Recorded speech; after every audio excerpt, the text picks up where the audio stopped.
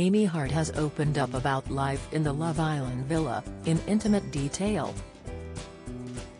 The 29-year-old went on the show in 2019 and has been answering fans' questions on TikTok.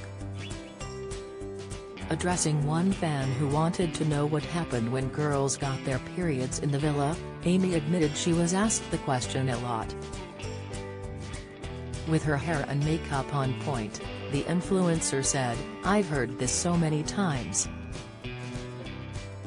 I don't really understand what you think I'm going to say, like we're segregated in another room, only allowed in black bikinis. We just get on with it, like you would do if you're on holiday." Amy then revealed what she did while she was in the villa. "I personally ran my pill packs together because I didn't want to have a period while I was in there, and the doctor was like, yeah, that's not going to work, and I was like, it will. And it did work. Until it didn't. But yeah, you just get on with it," she said nonchalantly.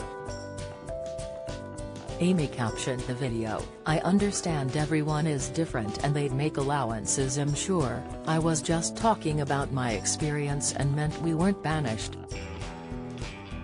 As well as health questions, the former air hostess was quizzed about the show's booze rules. It's no secret many of the Love Islanders enjoy a tipple under the Spanish sun, but Amy said the alcohol regs needed to be respected, otherwise everyone would be in trouble.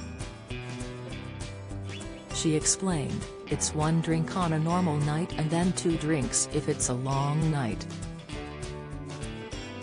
A lot of us didn't end up drinking because what's the point in having 1 glass? Some nights we were just like we want to get drunk if it's been a stressful day or whatever. But when Terry's massive rose, I always thought, imagine that with a skinful of alcohol, so I actually didn't mind, and, also, no hangovers, which was good." The star was then asked if the teetotalers could give their drinks away.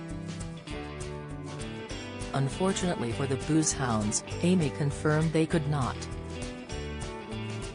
She stated, "No, and they tell you on the first day that if you do get caught giving your drink to anyone, then everyone gets banned from drinking for 5 days, so you will let everyone else down.